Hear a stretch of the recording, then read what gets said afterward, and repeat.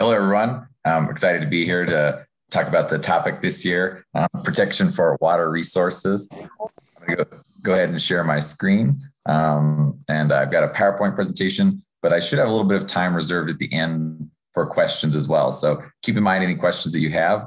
It's kind of a complex legal topic in a lot of ways. And so we'll see how we can navigate what is an ongoing and emerging controversy in the United States regarding water resources. All right, let's see here. Get the presentation happening. Okay, welcome to the topic lecture, the DDI topic lecture. Bit of an introduction here. I'm going to go over the resolution, talk about some key terms, do a little quick topic analysis for you. But I think in your labs, you're probably talking a lot about what the core affirmatives are. Obviously, we've talked about the generics and things like that. So this lecture isn't going to do as much of a description of those things, the debate arguments, but instead is going to focus more on the history and background of water regulation. I'll talk about the Clean Water Act and the definition of waters of the United States, which is the kind of purview of the Clean Water Act and really the core of it. And then I'll discuss the Environmental Protection Agency as well as the U.S. Army Corps of Engineers too. And then some recent developments in water jurisprudence and recent developments in some of the rulemaking authority that's happened at the federal level regarding water resource protection. So just again, to provide you with the resolution, in case your lab leaders have totally failed and utterly in their duties. No, I'm just kidding. The resolved, the United States federal government should substantially increase its protection of water resources in the United States. So a nice succinct statement, fairly aesthetically pleasing, I suppose you could say, a lot better than some college resolutions in that way. But I think offers some vagary too, and how we might go about interpreting the resolution. So some of the core terms in the resolution that have a bearing on how debates will happen. The first is its, which creates a possessive for United States federal government protection. In particular, I think this is important for understanding counterplan competition and debates about the term its and its implication. In particular, will impact states and state protections and the state's counterplan, which I think is definitively competitive. But then another counterplan, actually the counterplan that my group's working on, is the United States federal government increasing private protections or privatizing various forms of protection of water resources, which could be topical affirmatives. I think there are arguments to be had and definitions that are out there that discuss the difference between voluntary and mandatory forms of protection. But it is, I think, a thriving area of controversy, whether the government should have a regulatory regime in place or whether there should be private protections. And so that is one of the central controversies of the resolution. Protection, too, invites an analysis of controversy. And the definition I have here is to cover or shield from exposure, injury, or destruction, which is a basic Webster's definition, but it does get invoked in various court cases that describe environmental protection and protection of water resources specifically. A couple of comments or notes about the definition of protection here. The first is that it's possibly distinct from remediation or cleanup efforts. And secondarily, it could occur prior to ecosystem degradation. It's one of the, I think, core elements of environmental protection that the literature discusses. That said, there could be arguments for how protection could include things like wetlands displacement. So that's one of the options for landowners. Basically, if they destroy a wetlands, sometimes the EPA or the U.S. Army Corps of Engineers rather will allow them to create another type of wetland environment. Things like the Endangered Species Act, too, will allow for habitat restoration in one area if there's habitat destruction in another area. And so protection invites a controversy about whether or not it has to occur prior to the destruction to be a cover or a shield, or whether it could include remediation or cleanup efforts. I think those are two kind of distinct areas that might be explored this year. So water resources, I've included, I guess, for water resources and in the United States, it's essentially, I think there are like consensus versions of definitions, and I don't have all the definitions here, but we can circulate those later if you want or have questions about it. And then I think it gets like less consensus oriented, certainly for in the United States and somewhat for water resources as well. So when we're talking about water resources and the understanding of water resources, very typically, especially federal jurisdiction over water resources. Very typically, it includes surface water. So that's lakes, streams, rivers, and tributaries. And so these things aren't ephemeral. They're permanent fixtures of the landscape, or at least as permanent as our human timescale allows. So not a like geologically permanent timescale. But these are water resources or water bodies that exist and will exist for the foreseeable future. Groundwater resources are water resources that are underneath the ground. So aquifers, underwater rivers, things like that. Also a part of water resources, it's unclear whether or not the federal jurisdiction extends over those things. And then last, another area is atmospheric water. So there are some definitions of water resources that include atmospheric water. And so those could be, in particular, affirmatives that get used. Also, I guess coastal waters should be noted here. And I'll talk about that in terms of in the United States definitions and understandings. So for in the United States, most uncontroversial notion is the 48 contiguous states and Alaska and Hawaii, sort of the land bodies that they encompass. Secondarily, the U.S. territories, so Guam, Puerto Rico, the U.S. Virgin Islands, et cetera. Third, tribal lands. So tribal lands are in the United States, at least in a geographic sense, although legally they are distinct domestic sovereign entities. And so whether federal regulation necessarily includes tribal lands is a point of dispute potentially, although native affirmatives will exist certainly this year.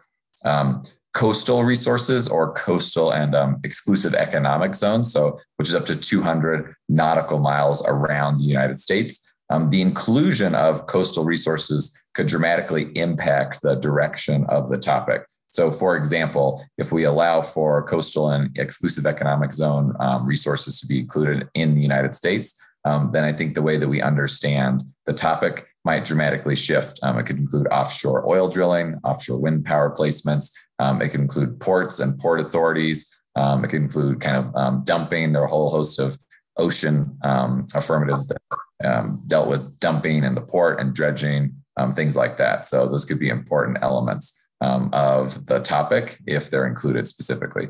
I think coastal waters are likely included, EEZ potentially not included, but there are definitions within the United States that do include them. So there could be topicality resources associated with that.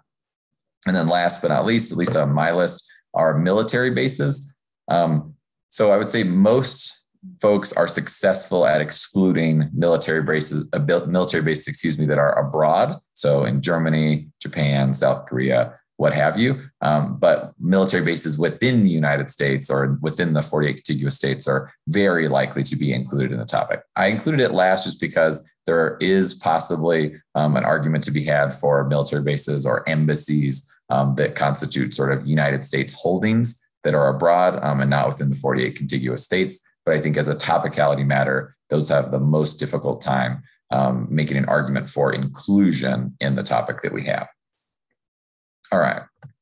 So moving on a little bit then to thinking about water and pollution and the historical orientation that we have towards those things, mostly within the United States, but there's a little bit of kind of international perspective here as well. So for a very long time within human development, waterways were viewed as a legitimate waste dumping site.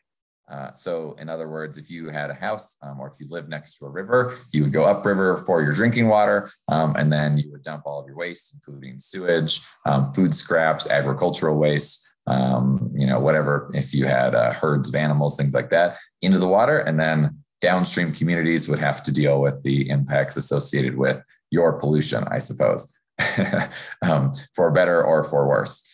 And this lasted for a pretty long time in terms of government interaction with pollution and government interaction with this type of dumping. So in 1899, the Rivers and Harbors Appropriations Act included the Refuse Act, which was a subsection of the act that limited dumping that impeded navigation, but did not have a concern for pollutants per se. So in other words, there was this initial drive to say, well, you can't dump large things into the rivers if it's going to impede the ability to navigate those waters. So waterways are designed for navigation purposes. And this is in the United States specifically. Now, there is an evolution, though, where water pollution starts to become a problem for people, and drinking water is one of the things that gets controlled and regulated in the United States. And so the Federal Water Pollution Control Act of 1948 is the first time that the federal government establishes a permitting process for dumping in navigable waterways. Prior to this time, some states had some environmental regulations, but there was no attempt really to control water pollution at a broad-based level. There were a couple of problems, though, with the Federal Water Pollution Control Act of 1948. The first is that it largely left enforcement up to the states. So it kind of just suggested, for example, that there should be this permitting process, and the states were relegated to creating those permits and delegated to enforcing them as well. And so ultimately, it failed to address pollution in a broad sense. It didn't have a method or a mechanism for understanding the interconnected nature of waterways and the ways that pollution could impact other communities that were connected to those water systems. So it wasn't until the Clean Water Act of 1972 that the federal government makes a serious attempt to regulate the pollution that goes into the United States' waters. And specifically, the statute protects navigable waters, which it defines as the waters of the United States, including the territorial seas. So territorial seas might be included in the United States there as well, but does not go further in defining what constitutes the waters of the United States, or WOTUS. So there are several WOTUS apps this year that deal with that definition. The DDI affirmative, which I wrote this year, deals specifically with some controversy about the definition of WOTUS. And most of our recent developments in water jurisprudence are also kind of talking about and are concerned with specifically this definition and understanding what the waters of the United States constitutes. So the Clean Water Act also gave the EPA the authority to implement pollution control programs and standards for how much pollution could be put into specific waterways. So if a power plant is sited next to a lake, whether it's an artificial lake or a natural lake, the power plant would have specific requirements on the amount of lead and mercury and other dangerous pollutants that could be released into those waterways. And Section 404 of the Clean Water Act directs the U.S. Army Corps of Engineers to create permits or a permitting system for filling or dredging in wetlands specifically. I'll talk about the U.S. Army Corps of Engineers later, also the EPA, and they do a couple of other things, but it's worth noting that Section 404 is specific for wetlands and filling and dredging.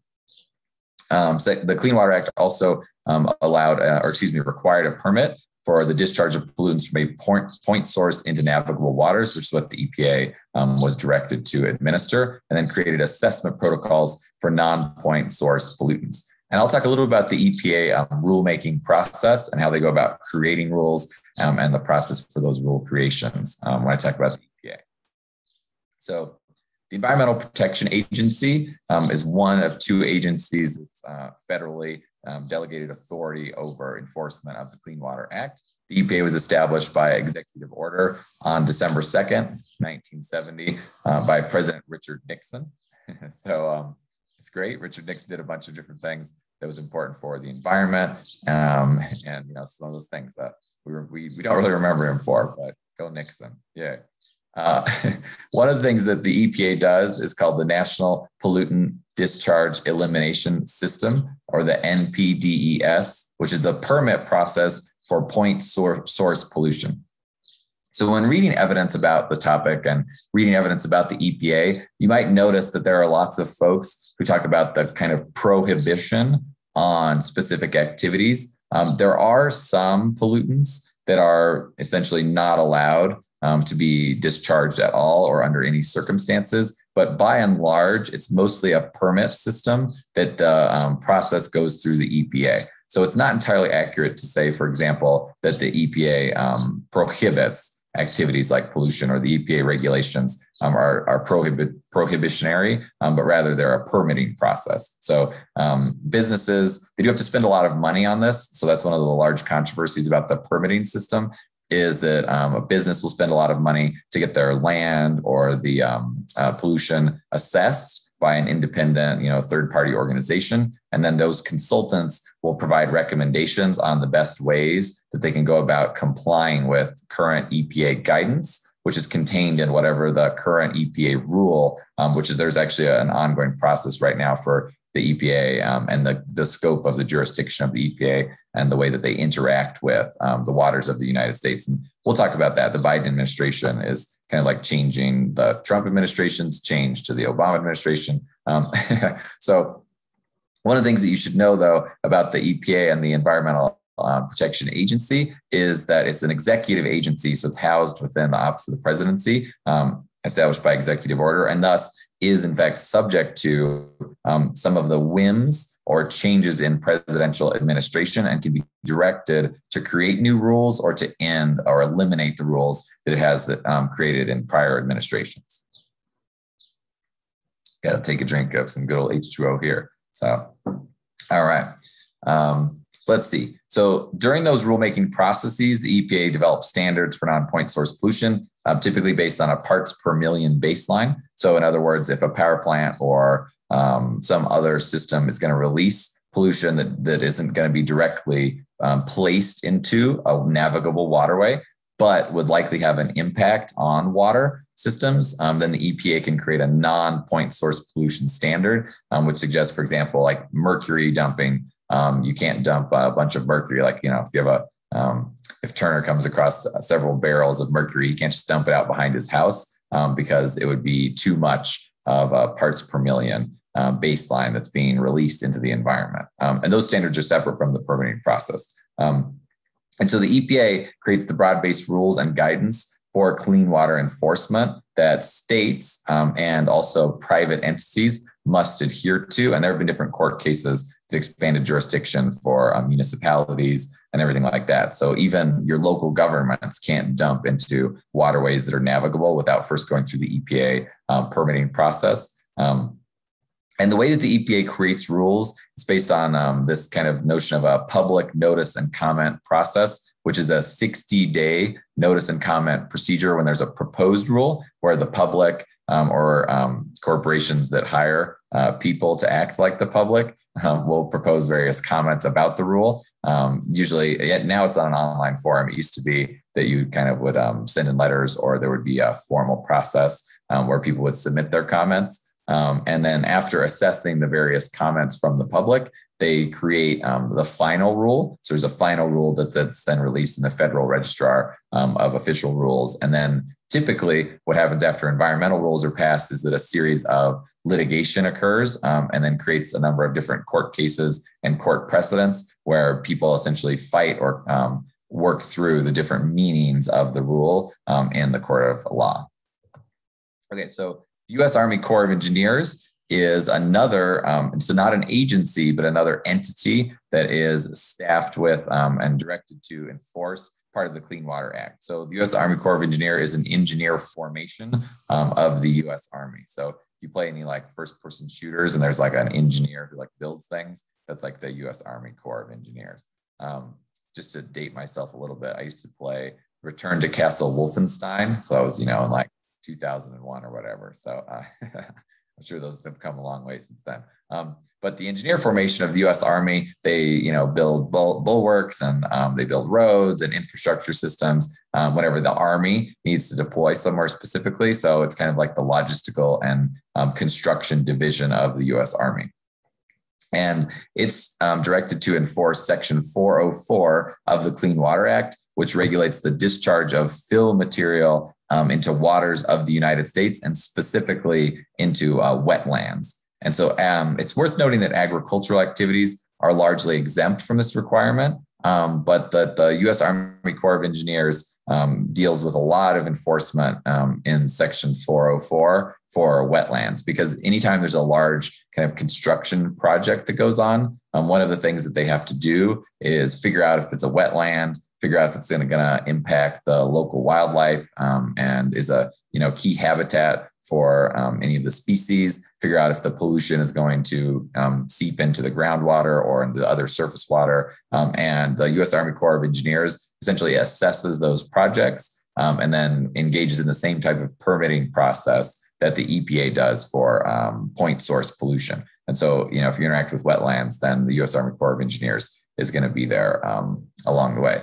Agricultural activities, though, are largely exempt from this requirement and have been exempt for some time, although there was a 2015 Obama rule, I guess you'd call it the Obama rule, the Clean Water Rule, which sought to expand the understanding of waters of the United States, which is the key definition of the section of the Clean Water Act, and include some agricultural activities in the permitting process that the U.S. Army Corps of Engineers requires.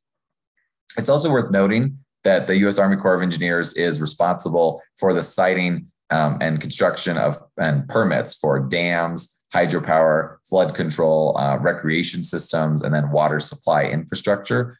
So in other words, if you have a large, flood control system, so like San Antonio, where I live, they get a lot of flooding because it's like it sits on a big aquifer, which has a lot of limestone underneath it. So the water just shifts around on the surface and doesn't have a lot of drainage options, which is why it creates a large aquifer, which is good in some ways, and it's filtered water. But in other ways, for people who live there, right, if the water is just going to sit there, then you need flood control systems. But when a municipality or a city goes about creating those flood control mechanisms, then they need to apply for or consult with the U.S. Army Corps of Engineers. They need to apply for a permit and work with the U.S. Army Corps of Engineers in the creation of those flood control systems. There are some cities that are horrible at this, like Houston, Texas, for example, has like very little flood control mechanisms in place, and then they don't have really good relegation of different types of different, residential and industrial systems. So in other words, when it floods, it could just like flood the whole city. And people saw that with like Hurricane Harvey. So there definitely might be some different affirmatives that are under dams, hydropower, flood control, because those all require federal intervention and federal permitting process that the states can't only, right, or solely implement. So I guess lastly, too, for water supply infrastructure, also another area the U.S. Army Corps of Engineers works with, and thinking about something like climate change adaptation, where, in California, for example, they disagree with how they might allocate water that would go to Nevada and Las Vegas. And so those water supply disagreements are mediated by the U.S. Army Corps of Engineers, Congress, and a whole host of other federal entities that impact basically the supply of water in the United States, the supply of clean water in the U.S. for drinking. Okay, so there is some, I'm going a little faster here too, so we might have a lot of time for questions, et cetera, which I think would be great. And really get some of your thoughts on the topic and see what you're doing and thinking. But there are a couple of different Supreme Court cases that I wanted to work through in a little bit of detail here and talking about water jurisprudence in the United States before I move on to some of the more recent developments in water permitting and rulemaking that the United States has undergone.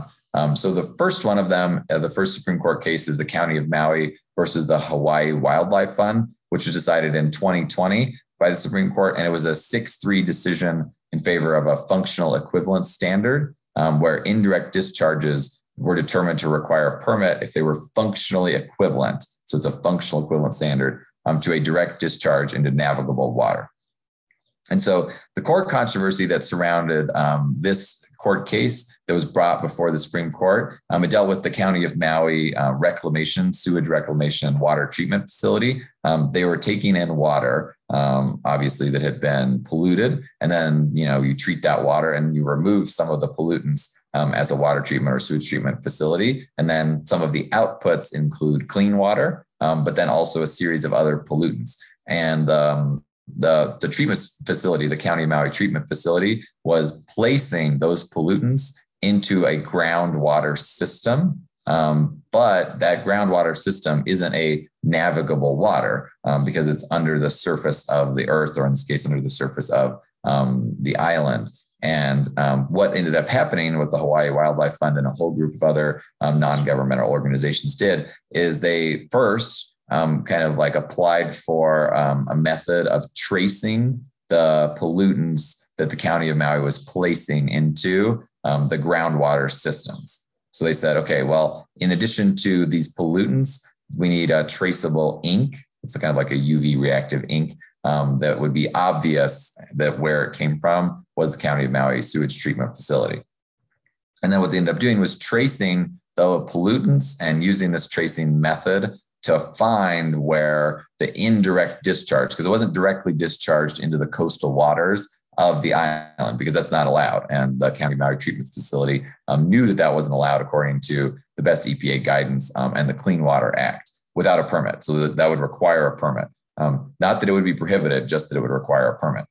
But so what they did was they put the pollutants into the groundwater system. And it was found that after a few months or after a few years, that those pollutants started showing up in navigable waters or the coastal waters around the island, because they percolated through the groundwater systems in the island and made their way to a federally regulatable waterway, or the coastal ecosystems and estuaries that surrounded the island. And so the Supreme Court case dealt with whether or not the EPA had the authority and the jurisdiction to cover those pollutants, or whether the EPA's authority extended only to direct discharges into groundwater systems. And there's some pretty funny decisions that were made here, and pretty funny arguments that you can find in the decision, talking about how basically the County of Maui's argument resulted in, or amounted to, an idea that if you just built a little hill right next to a water body, you could just dump all the pollutants that you wanted to on the land, and then you didn't have to worry about it. And in some ways, this was a step forward from the water jurisprudence that existed before. And I'll talk about that with the Rapanos v. United States decision from 2006. But in other ways, too, it kind of limited the jurisdiction of the EPA and the U.S. Army Corps of Engineers, because those entities had a broader interpretation, in some sense, of their jurisdiction that included not just these, functional equivalents, but also other hydrologically interconnected water systems. So they didn't have to demonstrate functional equivalence. They could just regulate groundwater systems or other ephemeral entities. And so it's unclear whether County of Maui includes ephemeral or temporary, right? So like a stream or a tributary that dries up after time. We'll talk about the kind of difference between permanent and ephemeral, but it may or may not allow the U.S. Army Corps of Engineers and the EPA jurisdiction in those cases. Okay, and then another really significant, this is probably the most significant Supreme Court case for determining and understanding how water jurisprudence has gone down in the United States, both for federalism purposes, but also for the enforcement of the Clean Water Act. And that's the Rapanos v. United States decision in 2006. And so for a little bit of background here, Rapanos was a developer, I don't remember his first name, in Michigan. And Rapanos was building a large housing development that included a bunch of different apartment buildings. And it was situated on a wetland. And a wetland is just an area that includes land and water, and it's kind of the intermixing thereof. So it's a swamp. It's like, yay, swamps. The Everglades are good examples of wetlands. That includes different prairie areas too, that are in Texas, that are kind of like slushy. If you ever walk through them, you kind of need boots. It's like, the mud gets really thick and sucks at your feet and things like that. A lot of mosquitoes, not very pleasant areas typically to be in, like a peat bog that you would find, in Scotland or England or Ireland. They would be an example of a wetland. Historically, the United States has not been great at defending or protecting our wetland areas. But over time, the U.S. Army Corps of Engineers, basically through Section 404 of the Clean Water Act, has expanded its interpretation of what constitutes wetland and then what's required for a permit to change, to dump pollutants there. They've expanded the definition of what fill material is to include various pollutants, et cetera. And so lots of things typically would require a permit. So it was 2004, I believe, when Rapanos did not apply for a permit, despite the consultation with a third-party entity that kind of suggests that he should. So he basically had an environmental lawyer tell him you should get a permit, and then he did not get a permit. And so he was ultimately given a felony conviction in criminal court for the actions of filling in the wetland. He put a bunch of sand there and then built an apartment complex on top of this wetland. But then he fought the civil penalty, which was going to be, I think, several $1 million, which was the fine that the U.S. Army Corps of Engineers was going to impose on Rapanos, and fought it through various courts. And ultimately at the Supreme Court, it arrived, and it was a 4-4-1 decision. I'm always happy whenever I see these Supreme Court decisions. They're like, 4-4-1. I'm so glad that debate judges you're only allowed to vote affirmative or negative. There's no like waffling, no plurality or concurring opinions, because I can't imagine what the NDT would be like if we had, 5-judge panels with a 2-2-1 or 7-judge panels with a, 3-3-1. It would be a nightmare. The NDT is already difficult enough. But anyway, the Supreme Court's allowed to do that. And so they did. And with a 4-4-1 decision, the plurality struck down the U.S. Army Corps of Engineers. So we had the conservative members of the court, which included Justice John Roberts at that point. He was the Chief Justice. This was the Roberts Court, versus the liberal justices. And then Justice Kennedy, who was the swing justice for a very long time. He was the one who kind of sat out. He concurred with the plural opinion, but then wrote his own different opinion. And so the plurality opinion in this case basically struck down the U.S. Army Corps of Engineers fine and suggested that the jurisdiction of the U.S. Army Corps of Engineers over wetlands it constitutes only over continuous surface water connections. So the important part of that, there are a few different important parts. One of them is continuous, and the other is surface water. So in other words, if water, is seasonal, so if, there's a flood zone and the floodplain that is full for 3 months out of the year, then ultimately the U.S. Army Corps of Engineers, according to this interpretation, would not have jurisdiction over that area. So that's known as an ephemeral water. And so ephemeral waters were specifically excluded from the jurisdiction of the U.S. Army Corps of Engineers, according to, this was Scalia, who wrote the plurality opinion. He's pretty funny too, even though, he's got some crazy ideas about this stuff. But, and so this surface water connection is also important. So even if there's a continuous groundwater connection, which is water that is underneath the surface of the earth, like I said before, so aquifers and underwater rivers constitute groundwater. There could still be a continuous groundwater connection, but that still would not be enough to justify Clean Water Act jurisdiction. And the impact that this had, I'll talk about this decision by Scalia, and then I'll talk about Justice Kennedy's alternative standard or standard. Should have done a little better job of spell checking my, PowerPoint. But anyway, so what we have here from the continuous surface water connection standard is that states then are responsible for anything that the federal government doesn't have jurisdiction over. So it's significantly expanded the jurisdiction of state environmental protection agencies. And every state has their own kind of environmental protection agency, and they do different things and have different standards. And some of them will interact with continuous surface waters, and some other ones won't. Some will have jurisdiction over groundwater, and others don't. But it significantly limited the federal jurisdiction. Now, Justice Kennedy, though, even though he concurred with the majority decision here, he suggested that there was a different standard that we should use in place of this continuous surface water connection that Scalia imposed. Although he ultimately agreed, he said, okay, well, you can use this continuous surface water connection standard just because I agree more with them than I did with the liberal wing, which was to say that the U.S. Army Corps of Engineers, that their standard, which allowed basically like all hydrological interconnectivity in the United States, that was the standard that should be used.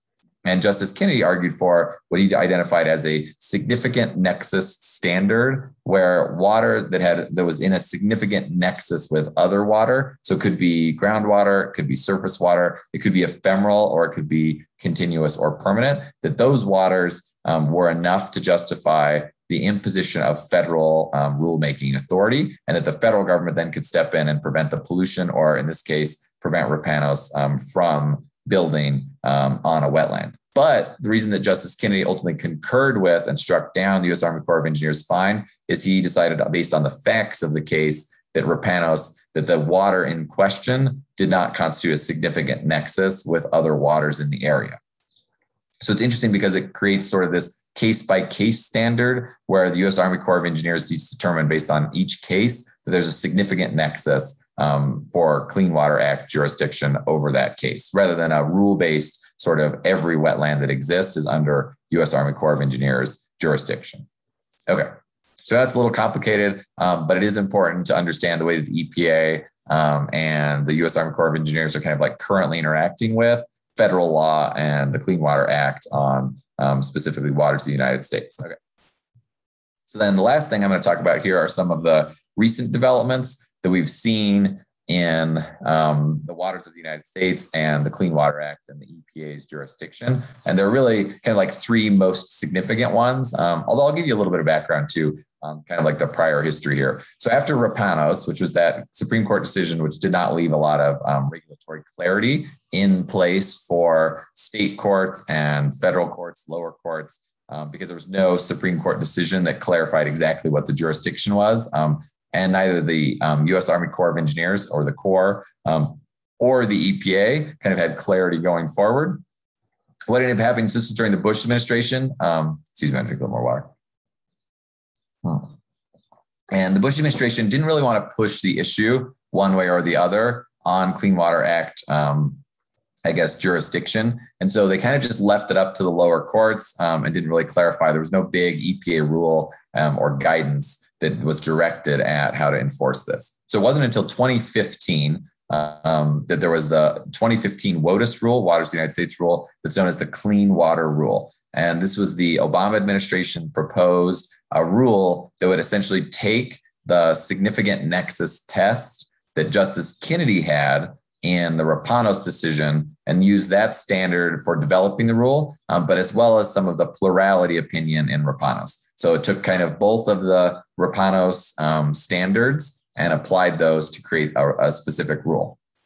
And what they did with the 2015, the Clean Water Rule, is the EPA suggested, they had a proposed rule and then a final rule. And the EPA suggested essentially that there would be some waters that would be always controlled or under the jurisdiction of the EPA and the U.S. Army Corps of Engineers. And that some of those waters would include some of the ephemeral ones, tributaries and streams, et cetera. And then also streams and lakes, the typical things we would think of, which are like the permanent surface connections. But then they kind of permuted Justice Kennedy's significant nexus test and said, well, there are other waters that based on a case-by-case standard, we can impose specific regulatory requirements on. And the permitting process means that individuals who release or wish to release various environmental pollutants must go through the permitting process. And that's where they use Justice Kennedy's significant nexus standard to say, well, based on these, different case studies, then we can impose our regulatory regime in various areas. And that would include things like the wetlands that we were talking about, and then other ephemeral areas where water might dry up. So this could be dry creek beds. And then the WOTUS rule too, the 2015 WOTUS rule did not specifically implicate agriculture, but it also did not specifically say that agriculture was exempt from those possible impositions of the regulatory regime. Which it's worth noting, by the way, that agriculture is one of the largest lobbies in the United States. And so their input and their feelings about these clean water rules are really important in the development of the rule and then the ultimate success of it. So unfortunately, the 2015 WOTUS rule faced significant backlash in the courts. I think 25 states or something, at least, they put in for, they challenged the WOTUS rule in court, and they said that it expanded the jurisdiction beyond what Rapanos had allowed and beyond their capacity, right, to interact productively with the federal government in developing and propagating these rules. And so it was not ever really successfully implemented because it had been challenged in court for so long. And then, if you all recall, not very long after that, 2016, kind of, Trump won the election. And so there was the prospect for a new rule put into place very soon. And that was the 2020 WOTUS rule, which is known as the Navigable Waters Protection Rule. And the 2020 rule specifically removed protections for groundwater and ephemeral waters and then clarified state authority over wetlands. So it basically retracted most of kind of the improved protections that the 2015 Waters of the United States rule imposed. And it removed the significant nexus standard entirely from the assessment of the jurisdiction for the U.S. Army Corps of Engineers or the EPA. And so if you recall, going back to my discussion of how these rules get propagated and implemented, the EPA or the U.S. Army Corps of Engineers or both will propose a specific rule. And then there's a notice and comment period for 60 days before the rule is implemented. And then after the implementation of the rule, there's usually a significant litigation period. And so the 2020 WOTUS rule was no different in terms of the litigation that has occurred. And so it's been challenged in the courts by a number of different entities, right, suggesting that it could cause significant environmental degradation and that it ultimately doesn't protect the water resources of the United States, but allows for pollution, specifically groundwater pollution and things like in County of Maui, where there was a indirect discharge of a pollutant into groundwater. Something like the 2020 WOTUS rule may not even allow the federal government to have jurisdiction over that area. Okay, so what that brings us to finally is in 2021, the Biden administration has proposed a new rule and wants to use a science-based approach to Clean Water Act enforcement. And they're leaving in place, this is kind of interesting to me, they're leaving in place the 2020 WOTUS rule for the moment, the Navigable Waters Protection Rule, or the NWPR, which was the Trump rule, while they kind of negotiate the different rules that are possible for the Biden administration. And it seems like to me, the way that Biden administration is undergoing this rulemaking process is that ultimately it's going to result in a standard that's lower than the 2015 WOTUS rule. So there probably won't be as many waters that are specifically allocated jurisdiction from or for the EPA. They'll probably also retain the agricultural exemption, which is what the 2020 WOTUS rule allowed. But we'll see where it ends up going. But the 2021 rule might include some of the ephemeral waters and then possibly some of the groundwater as well, that the 2020 rule specifically excluded. So that's kind of like the current state of water navigation, or excuse me, of water jurisprudence in the United States, and a couple of different Supreme Court cases, et cetera, related to it. And so I guess in thinking about the impact that this had and it has, and the impact that these have had on different controversies in the context of the resolution, I would say that it has been a very fluid controversy. Sorry, I couldn't help myself there. But as a dynamic process, water law, it's kind of always changing and has been changing for several years now too. So it's definitely not a settled controversy at all. And some of the core controversies that are invited by these developments are suggestive of, industry standards and industry development, and how industries interact with these different rules. So those include things like the energy and industry and infrastructure for, renewables, as well as classic, fossil fuel-based power plants, transportation infrastructure and transportation industries as well. Because anytime you have to build something large and significant, whether it's a municipality, whether it's a federal system or highway, or whether it's, local construction, they need to apply for a permit to the U.S. Army Corps of Engineers. It also implicates agricultural systems. So I think those are another areas of big disadvantages because ag may or may not be included in whatever rule is happening now, or potentially under whatever affirmatives are going on. In addition, all of the federal implications and federalism implications here are included kind of in the Supreme Court cases, and also the way that the WOTUS rules get implemented, because historically states have had the bulk of enforcement power for the kind of like water pollution that occurs under most state waters. So the federal government's only jurisdiction has been for navigable waters, really up until kind of 2006 in some ways, but 2015 is really like the WOTUS rule that clarified that there were other state waters that the federal government was going to get involved in. So it's also a question of who has the authority, which is a federalism controversy, who has the authority over water in some specific areas or others. So that's kind of like the core areas of the topic as it's implicated by these laws and also the Supreme Court decisions that have shaped the controversy to come. All right, so I think, then my last slide here is just questions, and I wanted to make sure that we have time. Yeah, we got about 12 minutes. That's perfect. I was thinking 10 to 15 minutes for questions from the audience. Does the 2021 WOTUS rule that Biden is making, does it have anything in it about wetlands? So the 2021 WOTUS rule, I guess the proposed rule. They haven't even really finished the proposed rule. It's more like in the kind of process. The way that it interacts with wetlands, I believe, is that it uses some of a case-by-case assessment, but it's a little bit more like the 2020 rule in that I think agriculture is exempt from having to do wetlands protection. That was really one of the big ones. So I think it's preserving agriculture exemption, at least for wetlands.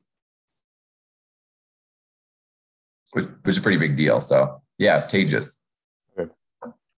What was atmospheric water?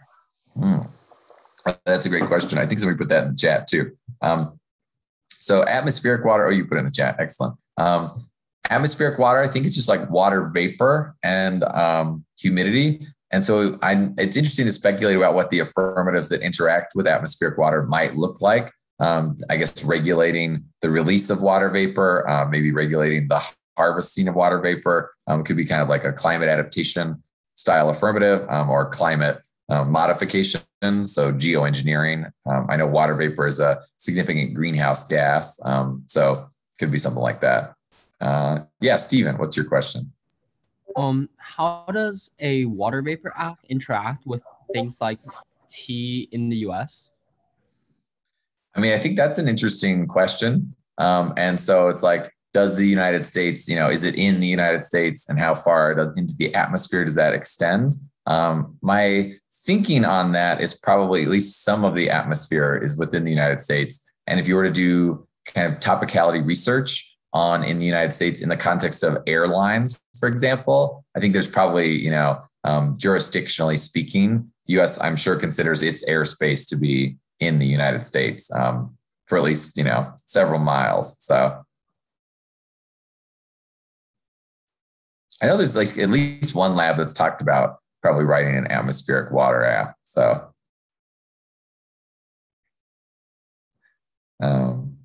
yeah, other questions. Let's see what we've got. So could you send the PowerPoint?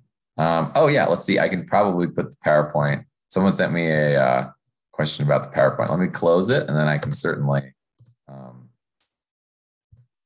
think, pop it in here. Let's see.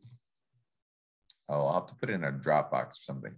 I'll circulate the PowerPoint to your lab so you'll have it available. Yeah, Parrish, what's your question? So you talked about like time scale, and I was just wondering about like in the cases of like sometimes if the US were to have like temporary control of like an area, would that be considered like US water resources, or like because it's eventually gonna, and we talked about how like everything is eventually no longer gonna be the US. It's like I just want some more clarification on that. Yeah, I think that's interesting. I guess if I'm not particularly familiar with this, but I'm sure there are some treaties, for example, between, like the United States and Canada or the United States and Mexico. And those I'm sure describe different, water systems that either belong to the US or belong to Canada, and how we interact with pollution and pollution control. I know in the Great Lakes area, for example, the United States and Canada have an agreement about what types of pollution are going to be released into those areas.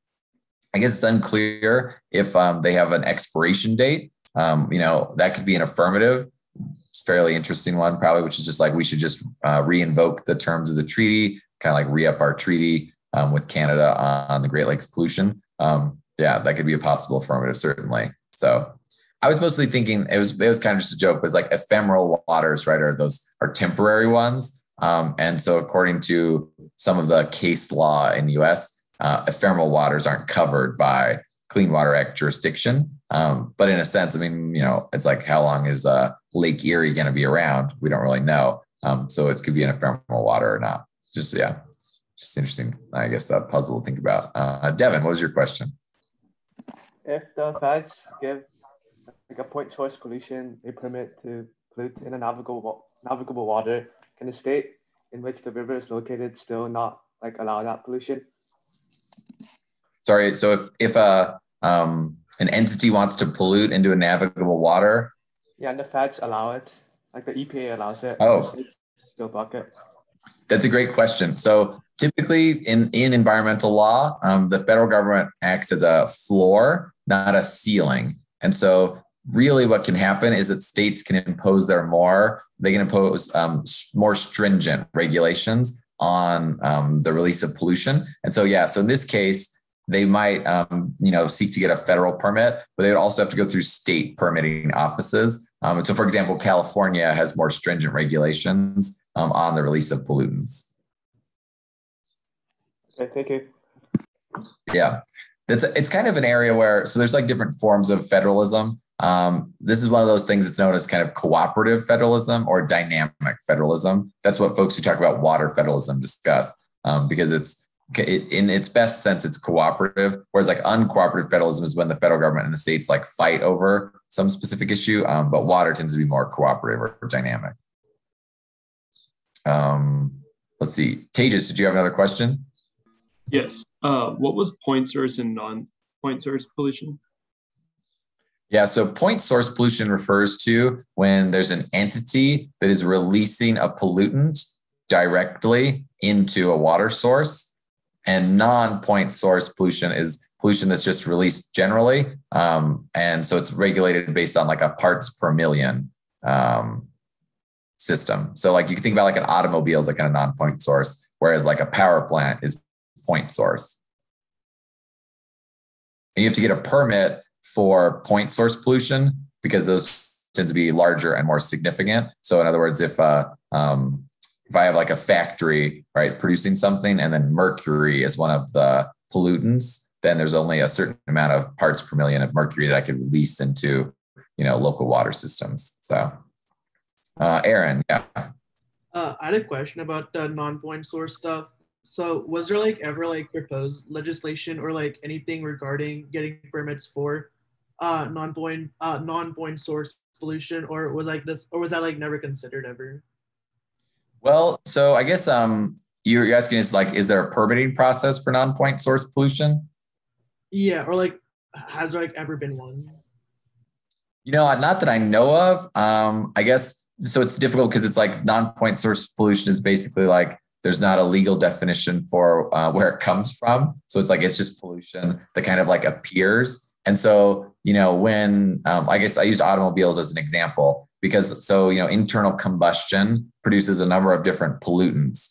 And some of those pollutants are like sulfur, which can then cause acid rain or whatever. So if acid rain is flowing into the rivers, the EPA might be like, well, like, what are we going to do about this? Where, is this sulfur pollution coming from? It's a non-point source pollution because it could come from, the concrete factory, producing concrete, or it could come from the automobiles. And so what they do instead is, instead of doing a permit, they'll just regulate the release of those specific pollutants. Got it. Thanks. Yeah, you're welcome. Yeah, other questions too. We got about 5 minutes. I'm happy to speculate on like the direction of the topic too and other generics that are involved and stuff. I just wanted to make sure you kind of got a solid understanding of the legal basis for the Clean Water Act and everything like that too. So other questions that are not necessarily about the things we talked about too would be appropriate or welcome.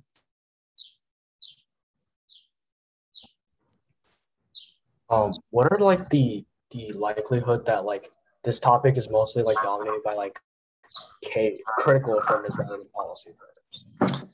I would say, I guess it depends on, I think that's circuit specific in some ways. I do think, I didn't go into kind of like the different literature bases and things like that. And, with a shorter topic lecture, it's always hard to know exactly how much detail to spend. I do think there is a healthy amount of good critical literature kind of just surrounding the different controversies that the topic invites a discussion of. So for example, I listed tribal areas and tribal lands as one of the kind of in the United States possibilities. And so I think there's probably a pretty good natives AF, whether it's a soft left natives AF or whether it's a more, far left kind of planless style, like we need to understand how natives interact with the environment and, indigenous perspectives on land and reconfiguring our subjectivity towards water, like that type of stuff. I guess I think that water literature does lend itself towards critical approaches, whether they're eco-managerialism, things like that. So yeah, I think you'll see a fair number of critical affirmatives, that are kind of like about or adjacent to the topic, but obviously not necessarily topic driven. Yeah, Kevin. Do you think any portion of the oceans will be topical, like the EEZ or the territorial seas? Territorial seas is interesting because it's in the Clean Water Act and it says it's waters of the United States. So it seems like those at least are probably topical. I've seen a bunch of different definitions that go each way. I don't know that the full EEZ will be topical. I think you can probably win that it's the sort of like 10-mile or 12-mile nautical boundary of the United States. I mean, people will probably fight the good fight, though. I'm sure there'll be some like, there'll be an app that says you can't dump, right? It's like cruise ships or transportation ships or whatever, what have you. It's like there'll be an anti-dumping app for sure. And those tend to occur in coastal waters.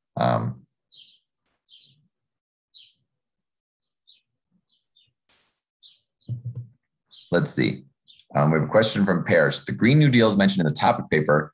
Could you explain how it would be topical since it mostly deals with emissions? That's interesting, Parrish. I guess I would see part of the Green New Deal, maybe it's like a section of it or a segment of it could be topical, which specifically deals with water supply infrastructure. So one of the elements of the Green New Deal is adapting to the impacts of climate change in addition to mitigating those. And that's like through infrastructural systems. And so as the United States goes about grappling with, right, the impacts of climate change, some of the things that are going to be required are the construction of seawalls to protect coastal cities and coastal areas, the expansion and management of various infrastructure and water supply infrastructure around the United States, the negotiation of different disagreements over water supply between states, right, between Alabama and Georgia and all those things. So I think to the extent that the Green New Deal deals with those things, which is protecting and managing water resources in the context of increasing, adverse effects from climate change, then I think those things are topical, sort of on face. Whether or not just managing climate change as a whole is topical, I don't think so. But that's just my sentiment on it. So, Nathan, do you have a question? Yeah, I was wondering if you have any good search term recommendations for finding state solvency coverage state counterplan. Search term recommendations for solvency coverage for which counterplan? Just state solvency, states counterplan. Oh yeah, state solvency, states counterplan. I mean, you can put in like a state environmental protection efforts. If you want like bigger stuff like interstate compact, that's always good. Interstate compacts. You could talk about, let's see, just finding different state efforts and state-led efforts. There's also laboratories of democracy. That's a good one. Innovation. Yeah, I think those are some of the ones that I would use for states. So, all right, let's see. I think, yeah, we maybe have a couple more minutes. We're also almost out of time here, but Devin, do you have a question? Yeah, it seems like, at least in my opinion, it seems like most apps only protect water by effect. So what do you think will be like the bright line between what is and isn't effective? I'm not sure that the topicality is the best route to attack affirmatives that don't affect water. I kind of think that there will be a decent, just like if you have a water DA, so like the EPA administration DA, it doesn't even have to be great. But you can test affirmatives based on their kind of like water key warrants.